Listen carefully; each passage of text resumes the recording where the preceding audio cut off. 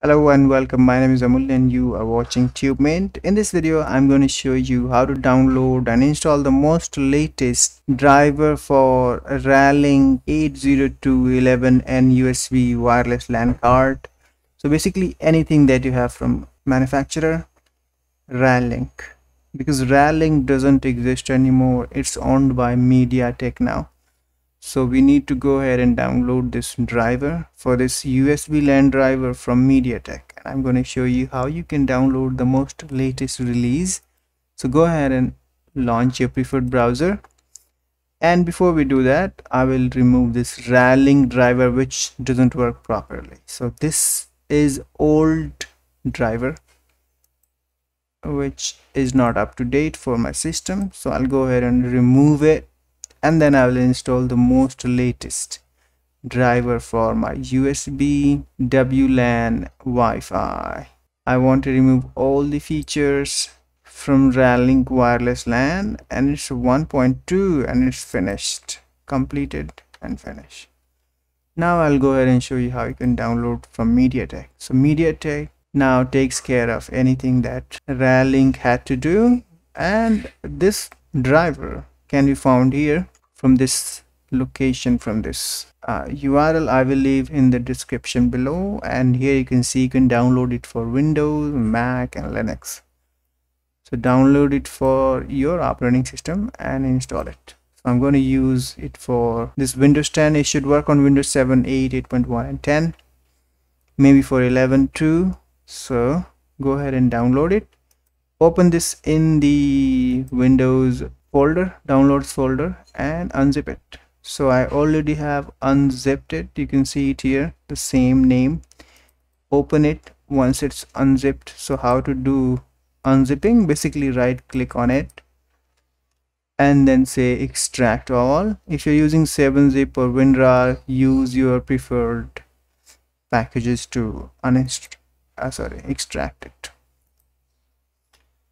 And you can see I've got two folder with the same name, so I'm going to delete these zip folder. I don't need anymore, and then also this one because I've got extra. So this is the package I need. Okay, and this is from Mediatek. So go ahead and double click on this package to install and say yes on the Windows UAC pop-up, and you can see Mediatek wireless LAN wizard should start, and you have two options here. Simply say I accept terms and license agreement and then hit next. You have two options. You can install the complete utility or you can simply install the driver. So I'm going to use the first one, which is complete utility, WLAN utility, and then say install. And it shouldn't take long time on my system because I already had installed it previously. But Mediatek, this driver takes a bit longer. So here we go. I'll leave this link in the description, and in a moment you'll see how it looks like. So I have already used this Mediatek wireless utility for this USB Wi-Fi, and it works perfectly fine. I have been using on and off for some time. So you'll see once it's installed, you'll simply say finish and something will come up here. It's just trying to configure it. You can see it here, and you see I'm just offline. I just got disconnected because this driver is trying to configure something. So what I will do, I will just unplug it and plug back in. Hopefully it's going to take care of. I won't have to restart the system. So if required, you simply have to restart the system. Let's see what happens. Okay, here we go. So this is Mediatek. It's not working. So let's see what happened. Launch config utility. And this is basically happening due to this USB is not responding properly, I guess.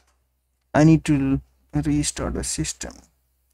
Alright guys, so thank you for your patience. You can see after restarting the system, this Mediatek utility is working properly and it's giving all the information you can see, and it's connecting automatically whenever I restart my system. So I can also go ahead and show you in the programs that it's been installed, and here it is, Mediatek RT 2870 wireless LAN card driver. Okay, so that's it for this video guys. If you have any questions, suggestions, leave in the comment below. Bye for now.